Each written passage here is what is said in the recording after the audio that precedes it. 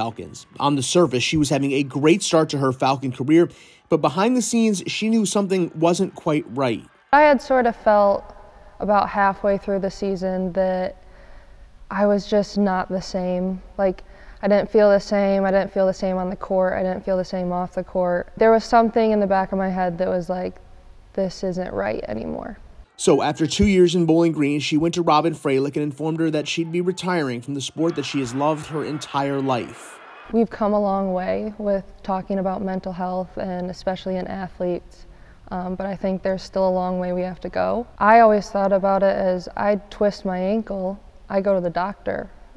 There's no shame or stigma around that, and I think it should be the same thing when you're dealing with mental health issues. Since March, there are 5 documented cases of NCAA athletes dying by suicide.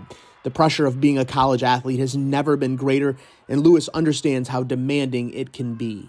I chose this challenging lifestyle. I mean, yes, I have the greatest opportunity of playing a sport I love and coming to school for free and traveling all these places, but mental health issues don't just go away because you're given this opportunity.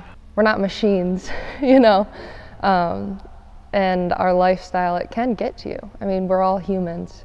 We just have a really cool opportunity to do something on a really high level.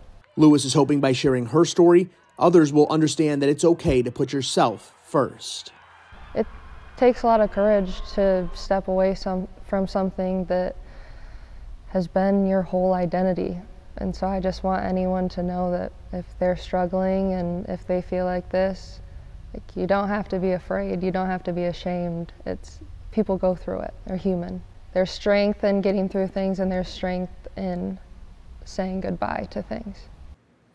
Lewis will be graduating in 3 years, and she will remain on scholarship for her final year at BGSU. She also told me she will be at every single home game cheering on her teammates from the stands.